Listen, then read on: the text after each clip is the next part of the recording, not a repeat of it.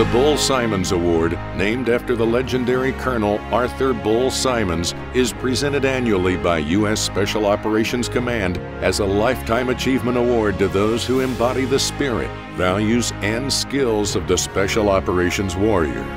We honor a man who for more than 5 decades, in uniform and out, has set the mark for Special Operations warriors. He served with deep reconnaissance teams in Vietnam, was instrumental in establishing the National Mission Forces Assessment and Selection Process and the Operator Training Course, and served as senior enlisted leader at all levels of Special Operations Forces.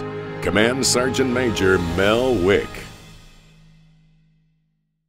We have learned at a terrible and a brutal cost that retreat does not bring safety, and weakness does not bring peace.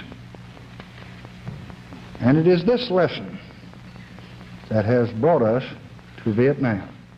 I mean, I grew up in Montana, a country boy. You know, my dad served in World War II. 2 of my older brothers were in the Army, and my uncles were in Korea. So all the protests and all the anti-American things that were going on definitely strengthened my desire to go in and try and make a difference. And then when I was in the 8th grade, at a summer camp meeting, when I saw the Special Forces A-Team recruiter and the A-Team walk-on, that clinched it where I wanted to go. I went through basic at Fort Lewis, Washington, and then I went to Fort Gordon, Georgia, and that's where I went to Airborne Infantry AIT.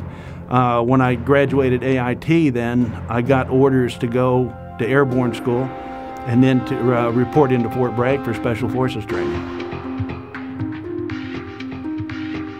I mean, you got to remember, I was straight out of the hills in Montana, and I had never done any traveling. I mean, I was pretty naive, and I'm kind of thinking, man, what did I get myself into? And then we started the training, and it was fascinating. Some folks were complaining about it being too hard. I was having fun, because I just never got to do all these exciting things, you know, like shooting guns and rappelling and climbing rocks and moving through the woods. I mean, physically it was a little bit of a challenge, but not much, because I was used to working on the farm all the time. I got through all 3 phases and reported into 3rd Group, which is the first assignment I had in Special Forces. I wanted to go to Vietnam. So I re-enlisted, but the only place I could go was Okinawa. And I was there about 19 months, and then I got the orders to go to Vietnam. And I reported in country. I got to Nha Trang, where the headquarters was at, and then the next day I got on a C-130 and flew to Da Nang, and that's where I started with CCN. It's been 50 years. We were both assigned to Command and Control North, CCN, when 5th Group had left Vietnam.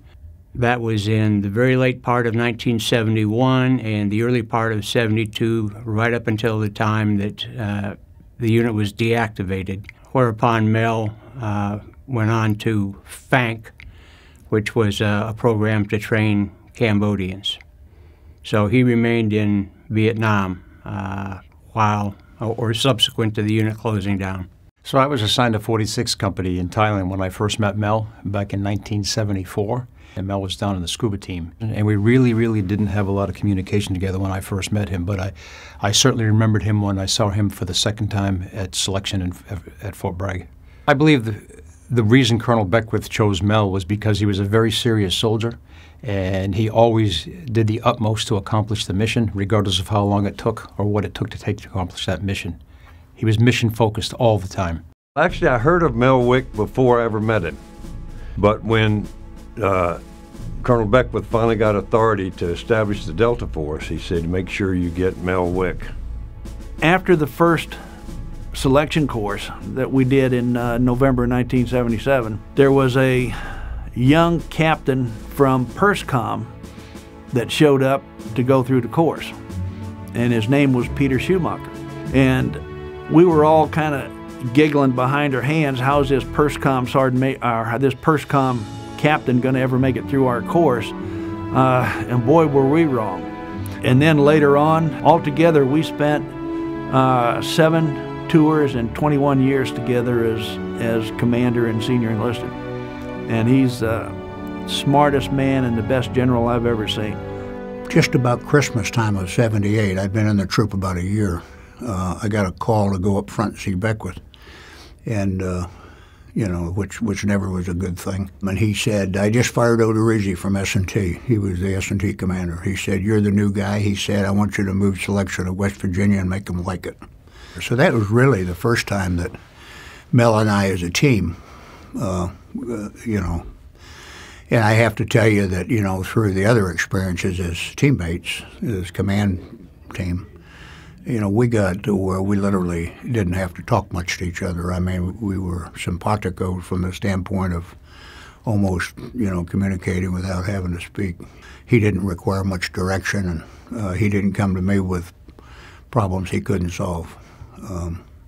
So that's the kind of individual we were looking for in the unit. And, he's tougher than woodpecker lips, both physically and mentally. What the general officers and Pentagon planners wanted was to have this force trained quickly and stood up so we could respond to terrorist acts at that time around the world. And Beckwith stuck to his guns. Mel stuck to the standard in selection, and the result is we ended up with the essence of the Delta Force, and that is the finest collection of non-commissioned officers ever assembled on the planet. In November 1979, we were going through an evaluation process, and we were on the final exercise down in Florida when we got the phone call about the embassy being overrun in Iran. Eagle Claw was a very important formative experience. JSOC was created out of Eagle Claw. That was one of those missions that was above and beyond what anybody envisioned. Having to go that far and into a city and take down a 27-acre compound and trying to find people you didn't know where they were for sure, and then get back out of there safely. I mean, that is a big mouthful. And the problem is we rehearsed the heck out of how we were going to do that, but the problem was the transportation in and out. That was the long pole in the tent, and ended up being the failure point. Mel was on the plane that ended up in the collision. He was in the fire. And so when they came out of the fire, Mel was one of the guys that got on my airplane. And, I kept him on there. And he came out with me.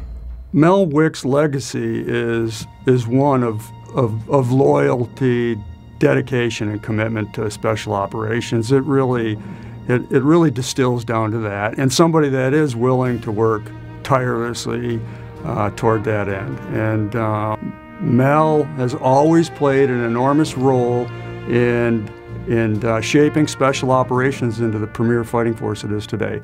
Mel Wick was the main individual that brought Task Force Ranger back to combat effectiveness in a matter of hours. When Mel Wick spoke, everybody, regardless of their rank, paid attention. One of the challenges, but also one of the great blessings I had was being fortunate enough to be in senior leadership positions, for a fairly long time. And it really started from my Vietnam days when, I had a team of mountain yards. And then I had a company and then a battalion of Cambodians. I had a Thai Ranger school, a scuba school.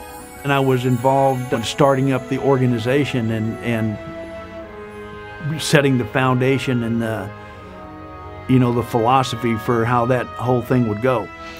So each step up kind of offered different challenges, but it was basically the same thing.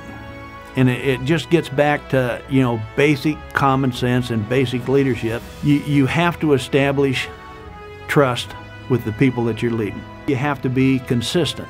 You have to stay calm. You have to stay focused. It can be trying at times, but with the quality of people throughout SOF, not just the unit, but all the different services involved, you got really good people, and they want to do good. They want to do what's right. So sometimes you got to just remind them what's right.